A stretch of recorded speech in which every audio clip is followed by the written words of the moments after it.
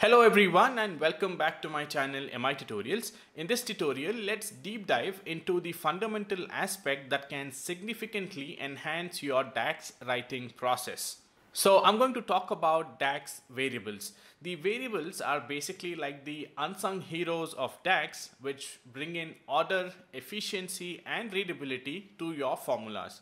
So in this tutorial, I'm going to talk about the DAX variables. I'm going to explore their syntax, their importance and the real world usage. But before we jump into the DAX editor, let's make sure to hit that subscribe button so you never miss out on any of the valuable Power BI insights. So let's get started.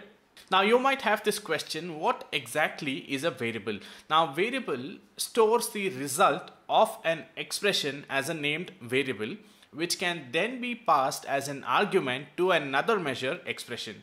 Now it might sound complicated, but let me quickly create a variable in Power BI and show you how this works so that it's easier to understand. So let's begin. I'm going to create a new measure. Let's call this as a test variable is equals to. So the way we define a variable is we begin with typing in var. That's how we define a variable. So once you type in var, you will have to give the name to the variable. So let's call this as category 1. Now a couple of things to keep in mind while you're defining the name of the variable. The name of the variable cannot begin with a number. So when you type in a number over here, you see that it's underlined with red, which saying that there's an error. The variable name cannot start with a number. The variable name also cannot have some of the reserved keywords like date. When you enter the keyword as date, it's not going to accept that as a variable name. It also cannot have spaces. Now, let's say for example, you type in category _1, it's not going to accept it. So make sure you keep all of these things in mind when you're defining a variable. So let's call this as cat _1 for now and say is equals to, I can assign a number to this particular variable. Now once we have defined a variable here, so the value 10 is hard-coded or is assigned to the variable cat _1. And now if I have to return the value which is assigned to the variable, I will have to use the return statement here. I'm going to say return.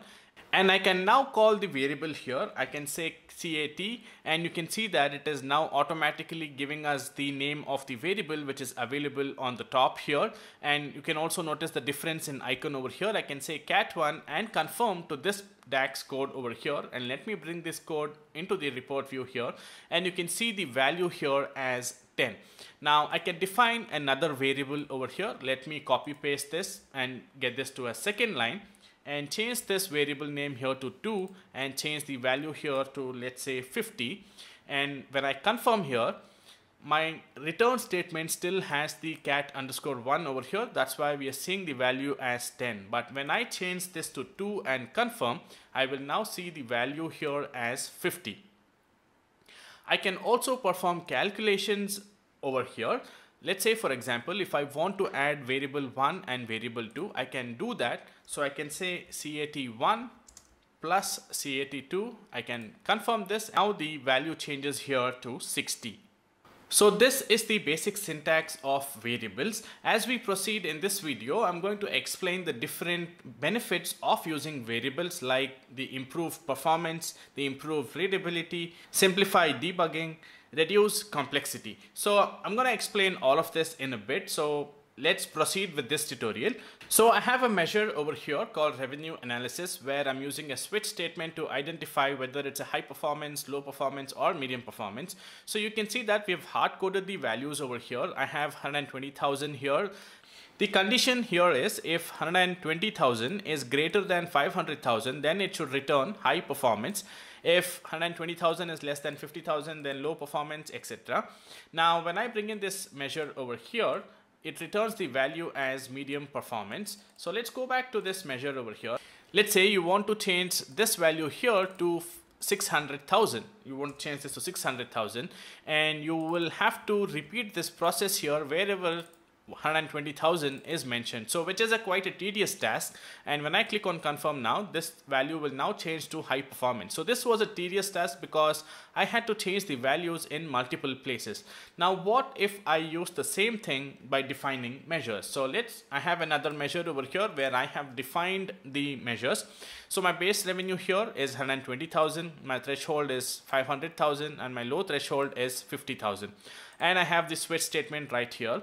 Now it helps me understand what my base revenue is. Like if you look at the previous measure over here, I didn't know what this particular value was. But when I look at the measure here, where I have used variables, I'm able to very clearly say that this is my base revenue, this is my high threshold, and this is my low threshold. So this is where the variables help you in improving the readability of your measure.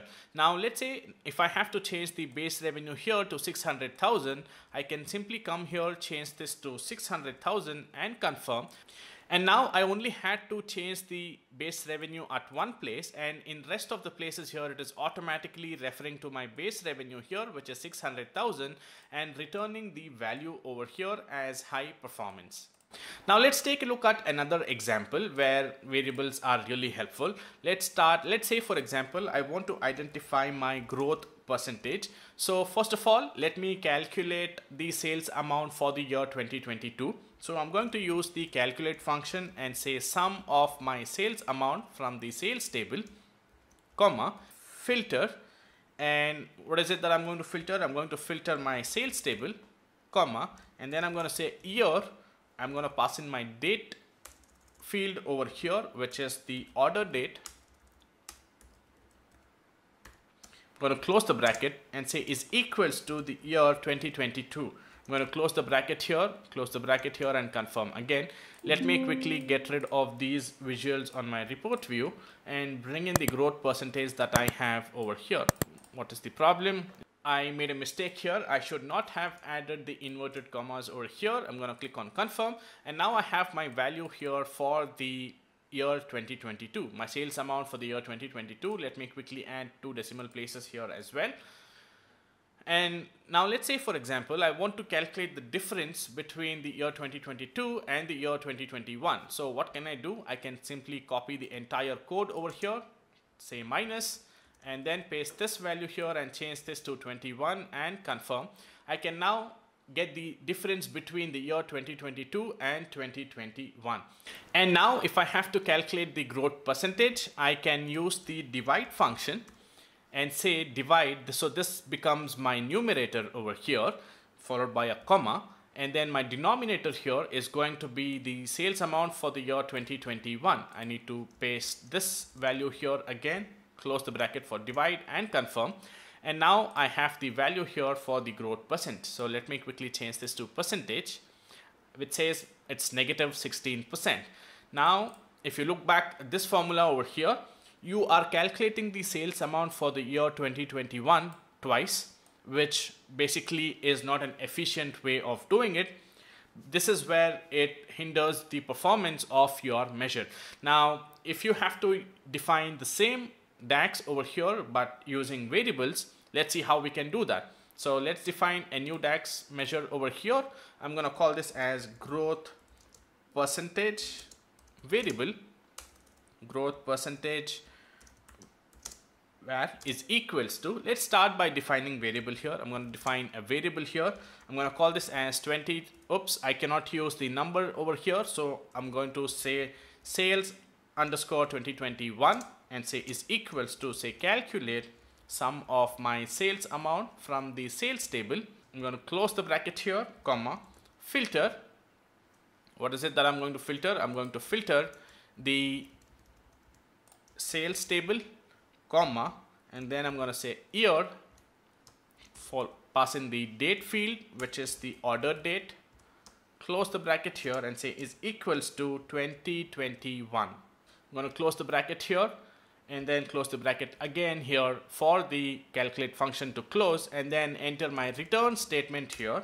Say return, what is it that I want to return? The sales 2021 variable that we have created. So I'm going to enter sales over here. It's going to return the variable, and then I'm going to click on confirm. Now let me bring in this particular measure into a new card over here. And now we have the sales here for the year 2021. Let me quickly add 2 decimal places to this. And let's start by defining another variable over here. Let's call this as 2022 and change the value here to 2022. And change the value here to 2022. And let's click on confirm. And now you're able to see the values here, the sales amount for the year 2022. Now in the beginning of the video, I mentioned that one of the benefit of using variables is to simplify debugging. Now you can see that how we are able to quickly return the value based on the variables over here. In case if I go back to my growth percentage over here, and from this measure, if I have to return, let's say 2022 data, I will not be able to do that unless and until I remove some part of the code. But since I have used variables in this measure over here, I can simply change my return statement here to 2021 and click on confirm, and I now have the sales amount for the year 2021.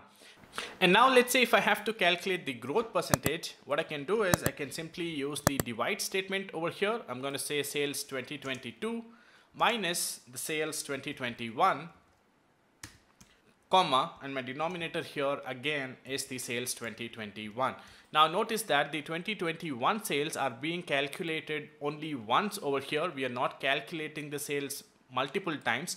The value here is getting stored in the variable which is sales 2021, and we are repeating that variable here to bring in the same value here, which improves the performance of your measure. And when I click on confirm now, I now have the percentage over here. I can change this to percentage format. I now have the growth percentage over here, which is basically broken down into different variables over here, which helps in more readability. It helps in simplifying your debugging process, and it has also improved performance because we are not repeating our calculations in this particular measure. Now let me show you another example where you'll be able to use nested variables. So let's quickly call this as net profit, and I'm going to say where I'm going to define a variable over here. I'm going to call this as gross underscore profit is equals to. Now I can start defining variable here within the variable. I can now define another variable over here and say variable my revenue is equals to, I'm going to say 100,000 over here. I'm going to define another variable over here and call this as expenses is equals to 30,000. And I can now add a return statement over here to calculate my revenue minus expenses. So this is going to return my gross profit. So I'm going to say return gross profit. Notice that I have a variable defined over here, and within the variable I have a variable again. I have the second variable, and then I have my return statement here. And then I have another return statement for this variable. Let me bring this over here so that it's quickly formatted. And now when I click on confirm, and let me bring the net profit over here, I have my net profit as 70K. Things to keep in mind over here, since I have my variable defined over here and I have my return statement over here, I will not be able to refer to the revenue. For example, if I type in revenue over here, you see that I don't have an option to choose this variable because we have completed this particular where statement over here with the return statement. So it gets completed when you have a return statement.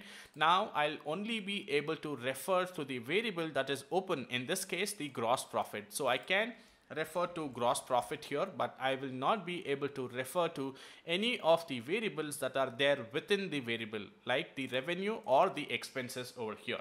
But I can continue to define another variable here. I'm going to call this as tax is equals to, let's say, 20% tax.